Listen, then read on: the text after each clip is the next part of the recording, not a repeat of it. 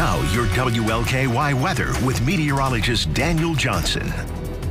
Well, our tower camera just won't stop shaking as the winds continue to gust. And unfortunately, this wind is not going to die down for at least the next couple to several hours. We'll time it out for you coming up. The most recent gust at the airport here in Louisville, 76. Can you believe that? That is hurricane force winds. So this wind means business, and it is dangerous. 56 degrees, the current temperature, so we've dropped off from where we were earlier today. Winds are sustained. This is a constant wind of 40 miles per hour, gusting between 60 and 70. So just in the last couple of hours, we've had some of our strongest wind gusts of the day. The official high, 69 degrees, 45 was the low.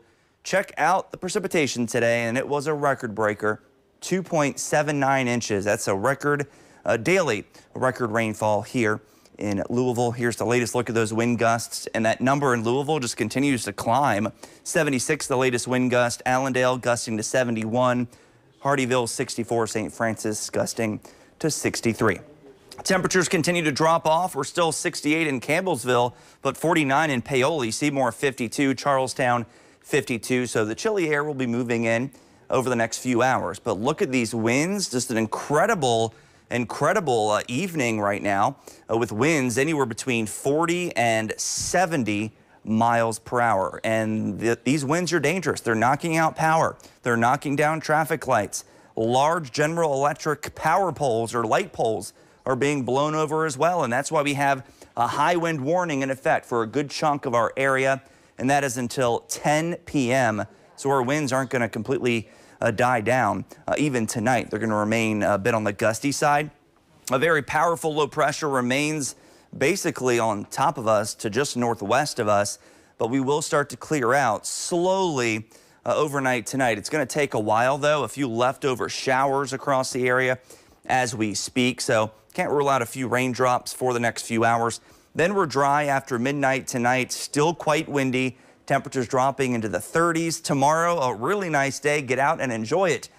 Lots of sunshine, especially for the afternoon, and temperatures above average in the upper 50s. A quick look at Futurecast does show the cloud cover pushing out of here. We're going to clear out just in time for your Saturday, and we keep it nice and sunny into your Sunday. Maybe a few high clouds for your Sunday afternoon.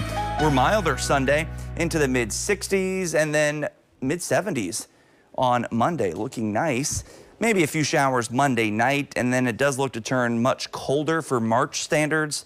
Mid to upper 40s Wednesday, Thursday, Friday. Maybe some showers by your Friday. So, wow, what a day. Yeah. The winds won't be calming down for at least the next several hours. Hang in there, huh? We're in for it, hang in there a little bit longer. All right. Thank you, Daniel.